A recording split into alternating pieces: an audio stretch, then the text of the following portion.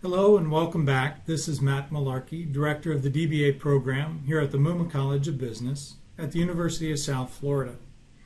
I'm going to be covering the seventh and final segment in our series on the DBA program, and this segment will cover the application process. The five-part admissions process to the DBA program begins very simply with either an email or a phone call to me, the program director. Our email address is muma-dba@usf.edu, and my personal email address is mmalarkey@usf.edu. You can also find this information on our website and have my contact information there as well.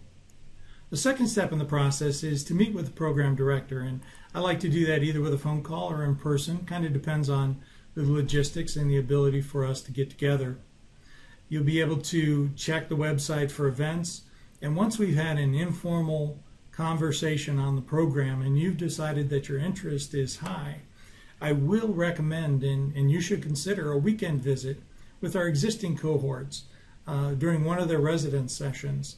It's a great opportunity for you to meet with members of the current cohort, see peers in the program, and get a flavor for the way we conduct the weekend residency sessions. The third step in the program, assuming continued interest, would be for you to fill out the preliminary application. And the preliminary application really has four parts. It has your statement of purpose, which we talked about in an earlier segment, but which really basically is your way of communicating to us in a couple of pages your particular interest in the program and your particular interest in a problem or area of research that you are considering for the conduct of the program.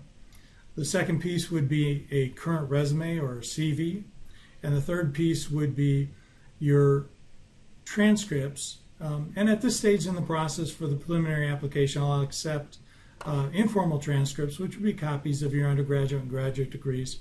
And the fourth piece will be the actual PDF application form completed by you, and that is available online in our DBA website. The fourth step in our process, with a completed preliminary application in hand, will be for me to schedule with you an interview. And in the interview, you'll meet with members of our faculty, particularly members of our DBA committee, so that you'll get a cross-functional look at who we are and what we're interested in. And it gives us an opportunity as a faculty to understand your interest in our program and in the research that you'll be looking to pursue.